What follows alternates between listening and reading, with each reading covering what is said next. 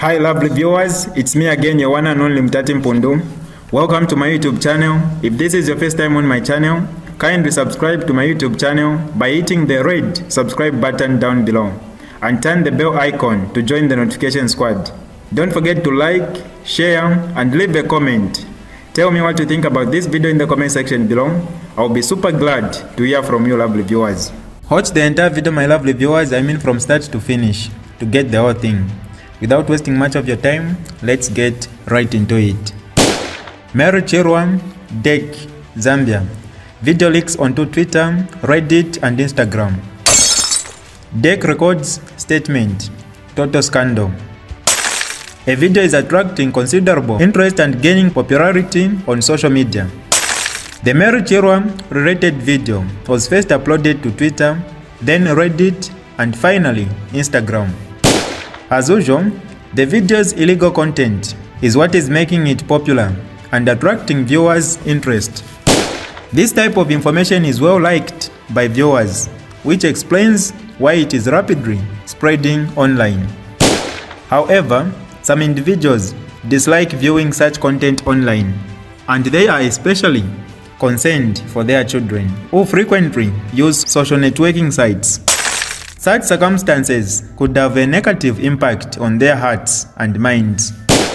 Mary Chirwa video from December in Zambia.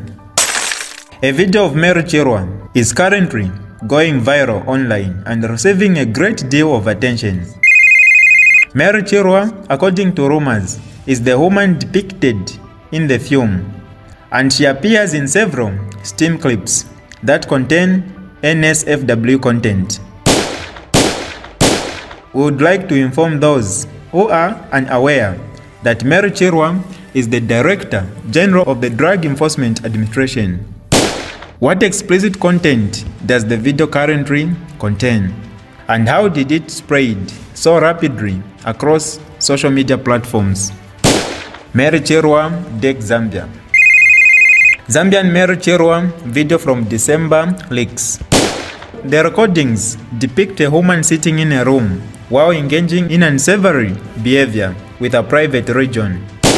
She was observed fiddling with her genitalia, and the woman resembles the Director General, Eriri.